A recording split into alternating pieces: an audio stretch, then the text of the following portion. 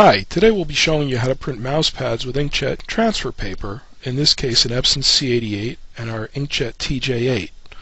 What we're doing here is we've gone into Properties, we had an image laid up in CorelDRAW, and we're choosing our bright white paper. We're going to go ahead and click on Page Layout and mirror the image. And then going back to our main tab, we click on Basic on the bottom, which is going to allow us to choose our quality, which in this case is photo. We'll go ahead and click on OK. And we print.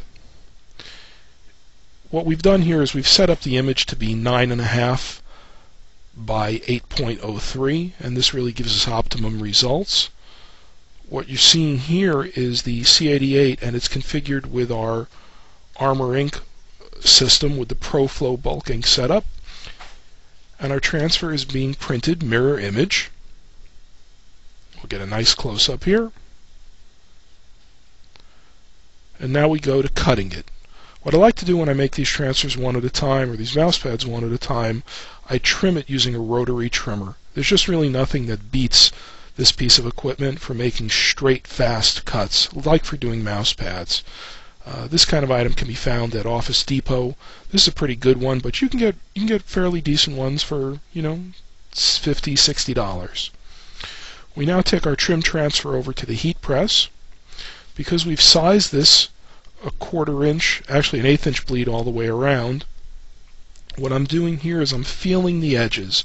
I put the paper on top of the mouse pad and I'm pushing down to make sure that it's centered. I can feel that it's centered with my hands.